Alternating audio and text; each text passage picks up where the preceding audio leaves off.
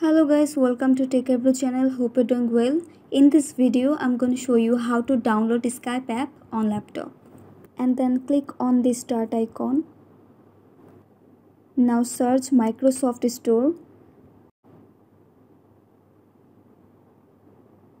and click on it.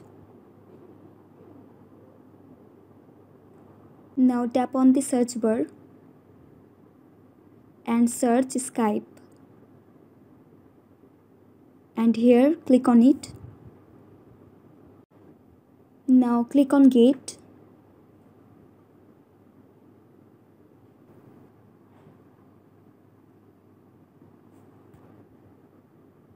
And guys, as you can see, the app has been downloaded.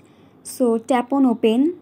And that's how you can download Skype app on laptop very easily. So guys, I hope this video was helpful to you. If it was, then please give a thumbs up and hit the subscribe button. And thanks for watching the video.